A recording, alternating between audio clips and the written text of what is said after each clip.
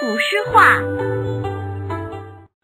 咏鹅，唐·骆宾王。鹅，鹅，鹅，曲项向天歌。白毛浮绿水，红掌拨清波。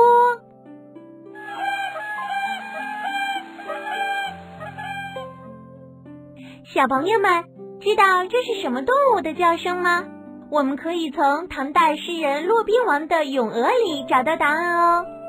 大诗人骆宾王7岁的时候，在池塘边看到了一群美丽的大白鹅，它们在小河里欢快地游泳，伸出修长的脖子在唱歌。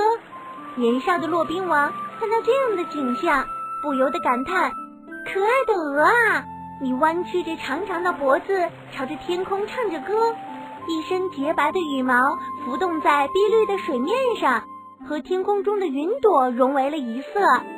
一双红色的脚掌哗啦哗啦地拨动起轻轻的水波，万里晴空，碧波荡漾。